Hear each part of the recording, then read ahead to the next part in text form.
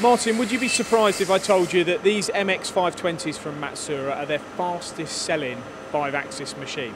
No, I think they're very popular at the minute because they're just so easy to use. They're really ergonomic. They're good for small batch production because everything's right where you need it. Well, these two machines here, this is a new factory.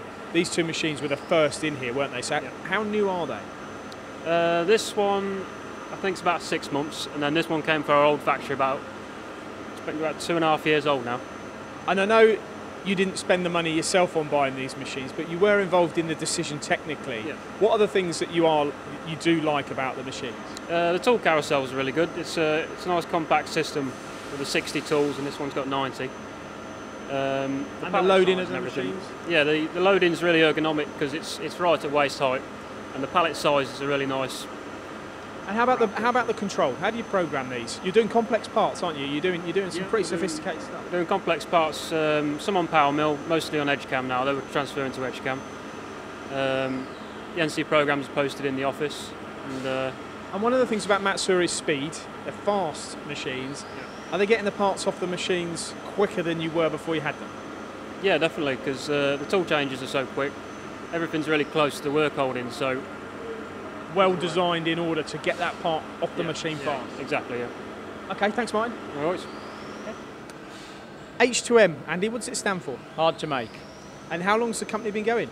Just over 2 years now. Started in Nuneaton and just progressed into this new facility 3 months ago.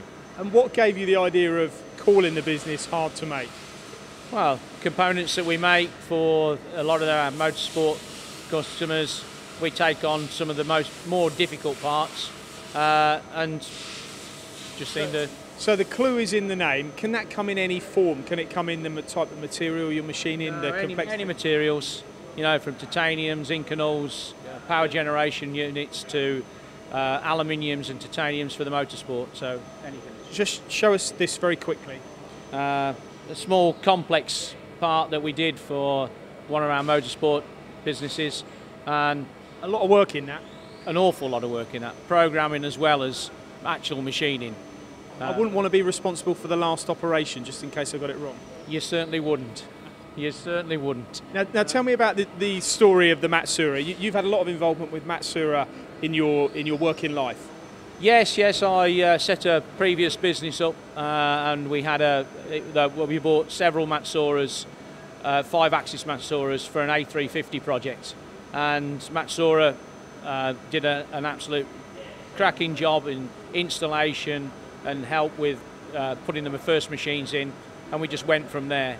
And why did you select these MX520s for this business? The 520 sort of it gelled with what we were looking to do within the with our customer base. Easily accessible, good for short batch work, accurate, very accurate, and quick. Operator very friendly, and it just seemed to fit exactly what we wanted. And these machines were the first machines in this new unit, I believe. They were, as it happens, yes. They were the first two. Well, one was a brand new one in, and one we brought from Nuneaton. Can you get much more in here now? We can always get more in, always. There's never a limit to what you can skew on into these places. But yes. When you're making parts like these, Andy, how do you go about making sure they're quality components? Well, obviously we've got all the everything within the business that we need to check the components, and a quality manager that's second to none. That's all really.